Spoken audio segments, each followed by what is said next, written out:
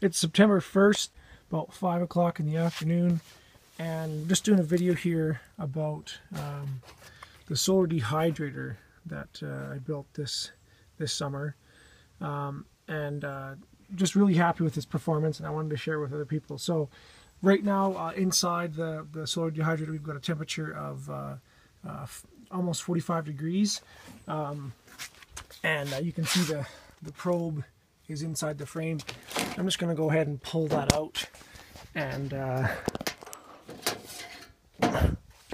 let it sit at room temperature while I talk about some other features, then I'll come back and check out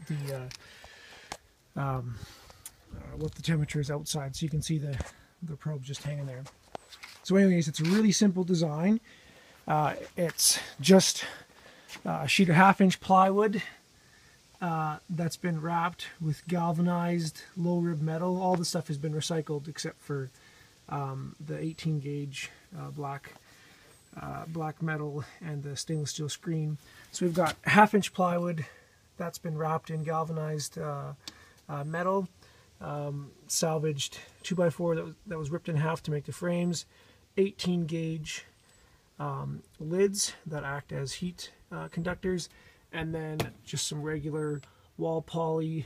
I think it's about 18 mil wall poly that was stapled to a 1x4 frame to act as a greenhouse effect. So anyways, these are just removable lids. They act as a greenhouse effect, similar to when you close your car windows and you're inside and it gets hot.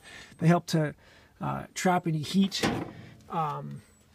inside the frame and act as a buffer. If the sun goes behind a cloud, the temperature doesn't drop a whole bunch, and it really does jump the temperature up.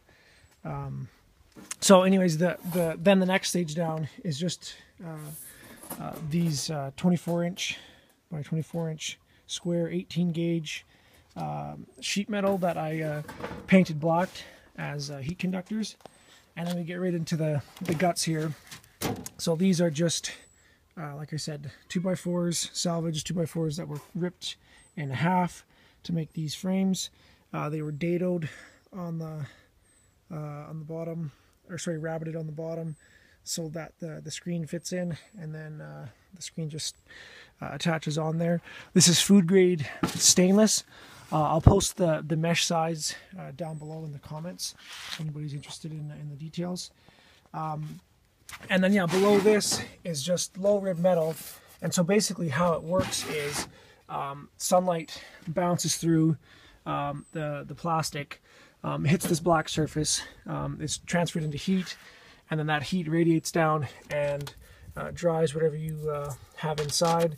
In this case, it's apples. They're actually a bit overdone. I should have taken them out this morning, but they taste really good. These just came off the tree 3 days ago. And then I've been doing lots of experiments on drying stuff. It takes about 3 days for apples, 3 days for Saskatoons. These are some buffalo berries that were just put in yesterday. They're still drying a little bit. I've done nectarines, cherries. They didn't last very long. They're really good. Peaches, and yeah, so far it works great. I've had the temperature as high as 55 degrees inside on a hotter day earlier in the year when the sun was higher. So right now you can see the temperatures at 28 degrees Celsius, and the probe is just sitting at you know, out in the ambient temperature here. So I mean, the temperature that you need to dry food properly in a commercial dehydrator is anywhere from 50 degrees Celsius to 60, and it is a bit lower than that on a day like today, but normally it's right around that 50 degrees Celsius mark, and it works really, really good. It's really simple. The reason why I like these removable lids is that you know, you can stack it all up really easily. This whole thing's on wheels, coasters. So at night, when the sun goes down, I just open up the garage door, wheel it inside. Then if it rains, or you don't have to worry about animals coming in, bugging things. And with the design, the way it is, these flat metal plates create a seal on this flat surface here so that no insects or anything can get inside to the fruit. Other designs for solar dehydrators don't really work very well. So yeah, it's really, really simple to build. Anybody with basic carpentry skills and some simple tools. All I used was, you know, tin snips, table saw, and a skill saw. Anybody can make this. Another thing that I like about having it, you know, totally flat and on wheels is that you can orient it to the sun as the sun changes around during the daytime, so you can increase the efficiency. I mentioned before that, you know, we just wheel it inside the garage there. If you want, if you're not doing berries or things that roll around, you can just make some simple wedges that you can you know, push under so that you can actually get a bit of height difference from the front to the back. And that way, these slots here, they'll actually allow air, you know, hot air rises, so it'll actually create a very slight air current that will increase the your dehydration. But like I mentioned, for berries, it makes it difficult for them to stay put, at least for the first part. So other than that, it's like I said, it's a really simple design.